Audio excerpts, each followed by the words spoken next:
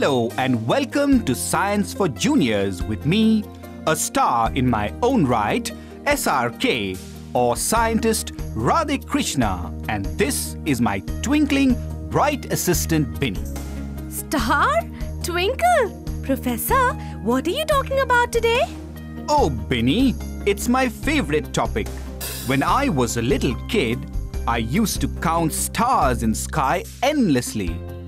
When I grew up, I used to sit and stare at the moon for hours and wonder at its changing size over the month. And when I had a telescope, That's very nice, Professor. But what about today's show, sir? Of course, all right. Let me see if you can guess what I'm talking about. It changes its shape. It's bright, rather very bright, but does not have its own light. It works its way round and round around the Earth for the whole month, appearing and disappearing, waxing and waning. Why? That's the moon. Ah, Benny, you cut my riddle short. But anyway, you're right. I was talking about our moon. Let me take you to an exploratory trip into the sky and find out what all heavenly bodies exist in our sky. Let's go right into our virtual world.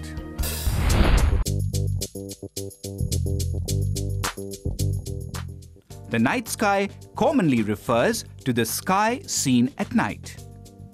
A night sky is full of bright stars, planets, moons, meteors, and other celestial bodies. Stars in these constellations appear to twinkle if seen from the Earth. The twinkling takes place due to the atmosphere of the Earth. Planets are celestial objects which do not twinkle. Most of these planets are not visible to our naked eyes. We use a telescope to view the planets.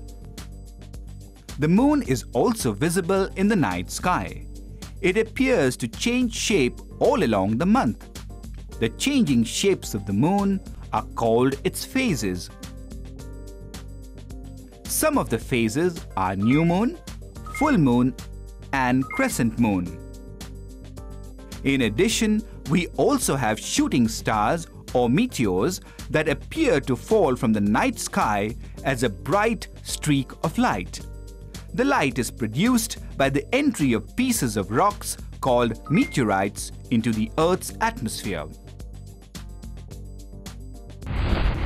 Back into the real world, billions of kilometers away from the stars and moons, and hopefully from big meteorites. Yes, Professor. I hear those meteoroids are very dangerous. Well, they are very, very hot.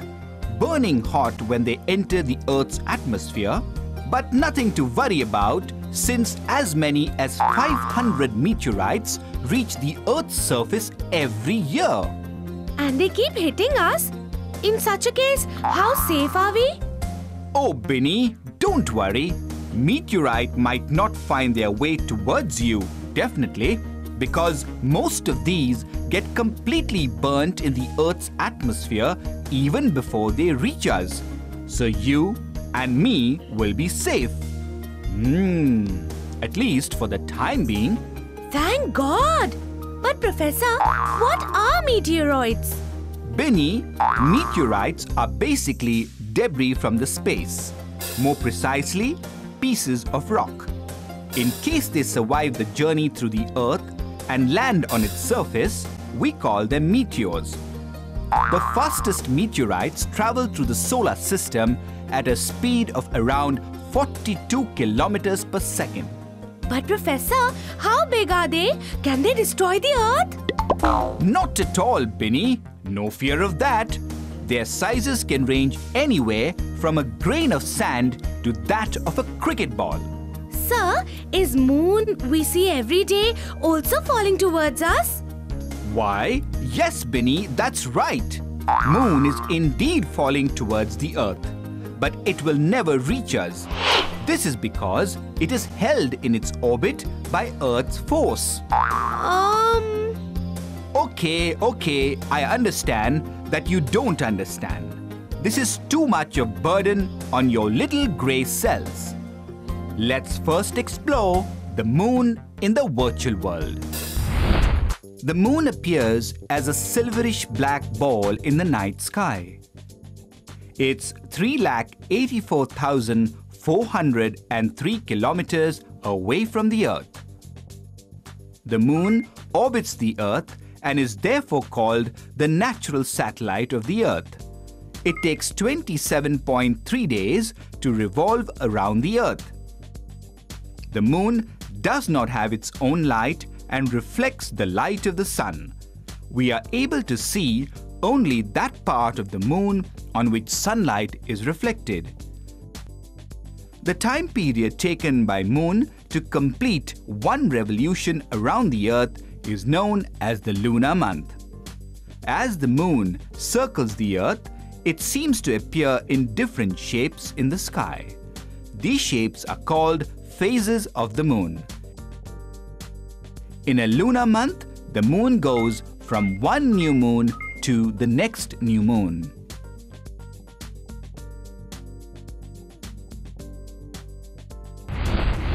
I hope that was illuminating for you.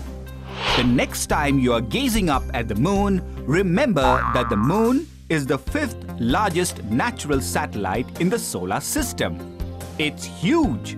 Professor, where did the moon come from? Binny, the moon came from the Earth itself.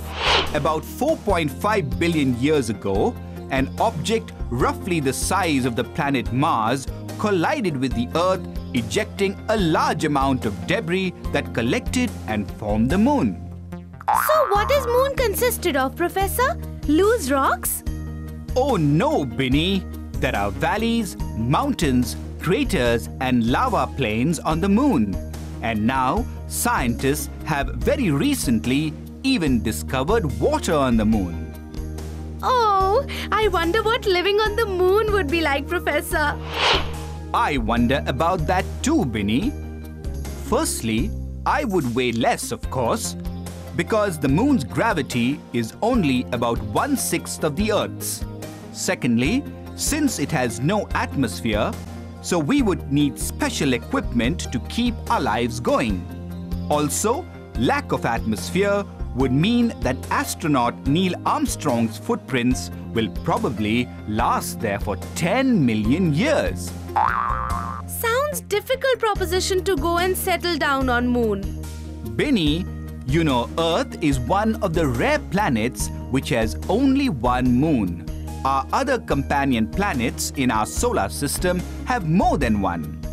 That would be lovely, having more than one brightly lit moon shining in the sky. Sounds fabulous, Binny. But for now, let me take a step further into the virtual world for you. Moons are solid, rocky bodies which orbit the planets in the solar system. The Earth has only one moon, but larger planets such as Jupiter, which has a greater gravitational pull, has many moons of different sizes. Like planets, these moons give off no light and are only visible when they reflect the sunlight.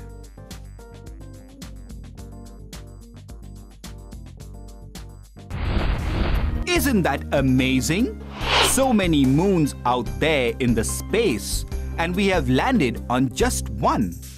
I wonder if I ever can catch a ride in this life to any one of those moons.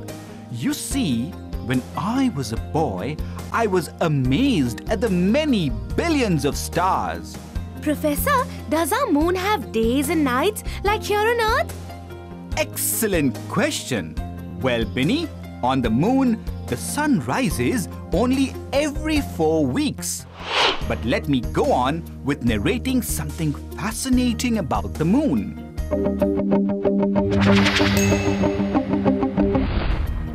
Do you know that the moon is causing our planet Earth to slow down by about 1.5 milliseconds every century? Is it? That's right. The moon's gravity pulls on the Earth's oceans, causing tides, and all this tugging causes the Earth to lose some of its rotational energy and slow down a bit. But before you blame the moon altogether, you must know that the sun too is helping out in pulling at the Earth's oceans. This is why we get very high and low tides from time to time. When the gravity of the moon and the sun line up, we get the biggest and smallest tides. Don't the sun and the moon have an equal pull? Of course, the sun and the moon don't have an equal pull, given that they are neither of the same size nor at same distance. Don't start getting confused at how similar they look in size from the Earth. The sun is actually 400 times larger than the moon, but it only appears equal because it's also 400 times further away. Wow! That's amazing! And now let's orbit back to where we started for a quick recap. A night sky consists of bright stars, planets, moons, meteors, and other celestial bodies. The moon orbits the Earth and is therefore called the natural satellite of the Earth. Moon takes 27.3 days to revolve around the Earth. The moon does not have its own light and reflects the light of the sun. As the moon circles the Earth, it seems to appear in different shapes in the sky. These shapes are called phases of the moon. In one lunar month, the moon goes from one new moon to the next new moon. And that's all we have for you on the moon in this session. Hope you get more answers as you gaze up at this natural wonder in the night sky. Goodbye.